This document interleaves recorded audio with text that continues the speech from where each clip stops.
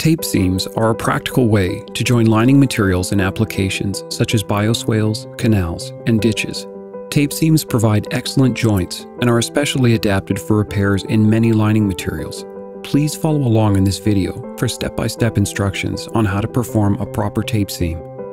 Before deciding on tape seams, please note that tape seams cannot provide the same level of performance as those obtained by factory or welded seams.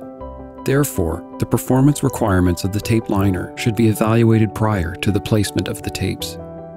Before placing the liner on the ground, please ensure that the subgrade is uniform, compacted, and free of voids. A cushion textile should be considered as an underlay to ensure protection of the liner subgrade imperfections. Prior to placing the tape down on the seams, ensure the surface of the geomembrane is free of dirt and moisture. The tape will not adhere or give the level of performance required if the surfaces are not properly prepared. The ambient conditions should be at least 60 degrees Fahrenheit or 15 degrees Celsius to ensure a good bond. In order to obtain a bond at lower temperatures, external heat may be required. The use of an industrial-style hot air blower, like a hot air gun, is one recommended method. Apply the double-sided tape to the lower panel, approximately 2 to 3 inches away from the edge. The tape should be applied as straight and uniform as possible. Be sure the tape is allowed to follow the contours of the panel, preventing the tape from being stretched tight. If wide creases exist in the material, ensure that they are smoothed out prior to the placement of the tape.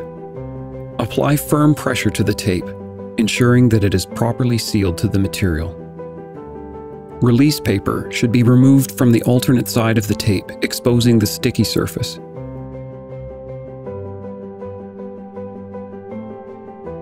Carefully place the top panel on the exposed tape surface.